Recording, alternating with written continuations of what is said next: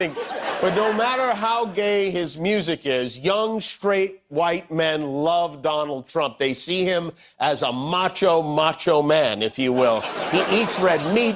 He pretends to follow UFC. He's into crypto and sneakers and NFTs. He's a dude, a bro, and a boss all rolled into one. According to a recent poll from the New York Times, Trump is leading Harris among male voters by 17 points. But is he the strong alpha man these men believe him to be? Not according to one of the toughest guys I know, he isn't. Fellas, we gotta talk. A lot of men seem to think that Donald Trump is some kind of tough guy. He's not. I mean, look at him. He wears more makeup than Dolly Parton. He whines like a baby. The guy's afraid of birds. Donald Trump had his daddy pay a doctor to say his Will feet hurt so he could dodge the draft. Look at that gut, like a garbage bag full of buttermilk. He sells imaginary baseball cards pretending to be a cowboy fireman. Guy's barely strong enough to hold an umbrella. I mean, look how he drinks water. Like a little pink chickadee. He's got jugs, big ones, like Dolly Parton. He cheats at golf. He creeps around beauty pageant dressing rooms. You know that little dance he does? He looks like he's jacking off a pair of giraffes. He's moody, he pouts, he throws tantrums. No, get those lights off! He acts like a 5-year-old behind the wheel of a truck. He bends over for Putin. He's cattier on social media than a middle school mean girl. The guy needs help walking downhill. Almost there, Grandma.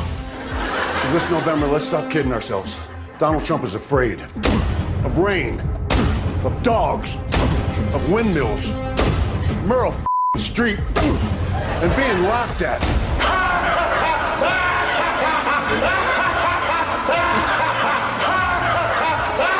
Isn't it past your jail time? But mostly, he's terrified that real red-blooded American men will find out that he's a weak, tubby toddler. Mommy, take me home. Mommy, I want to go home. What's wrong, tough guy?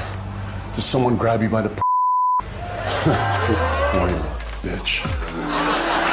By guys who can still see the rim. To be fair, anybody put up aside Dave Bautista is going to look a little bit less masculine. I'm not particularly a fan of the ad hominem attacks, going after his weight. And, we've had overweight politicians before. I'm from New Jersey, and we had Chris Christie for a while, and there's not, it doesn't get much bigger than that.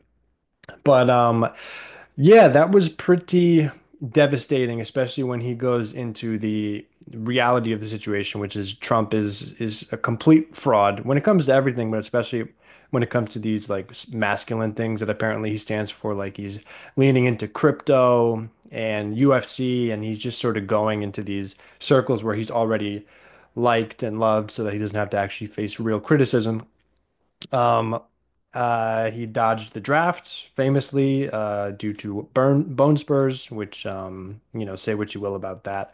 So yeah, Donald Trump is absolutely the antithesis of masculine. He's a whiny baby. He whines about everything. He complains about everything. He can't take a joke. He doesn't understand jokes in most circumstances. And people who understand this, to people that understand this, it's very, very clear.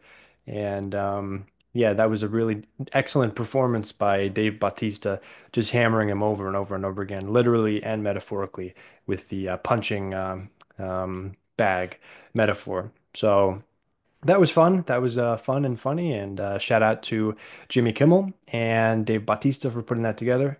Absolutely love it. Need more people to understand that. Spread that message around. Trump is absolute phony when it comes to being masculine. And we can all see it.